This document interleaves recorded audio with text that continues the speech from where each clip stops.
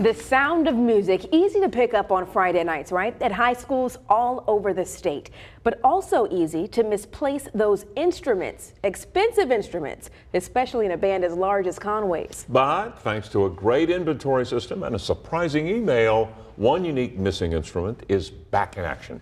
THP 11's Ashley Godwin shows us why the band is euphoric about the returned euphonium.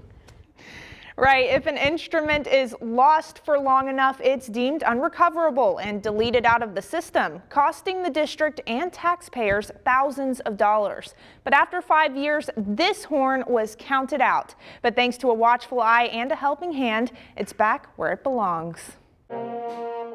Lost. Sometimes students move away and they inadvertently have the instrument in their home and they take it with them. Then found. And we think that's what may have happened here because it came from Jonesboro. We think that they were attending ASU. And then they graduated. This was in a closet somewhere, donated to Goodwill. An unexpected email sent to band director Robin Ratliff.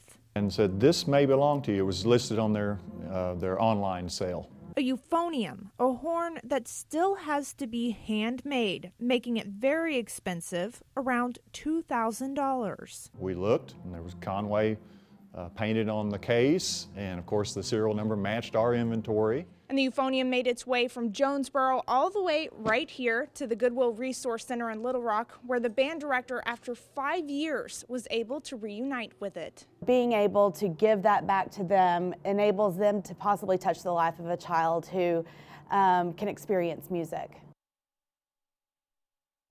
There is only one other instrument that is currently listed as missing in the Conway School District. The band director says it's a tuba, and he believes he has recovered that as well and is in the process of getting it back to the students.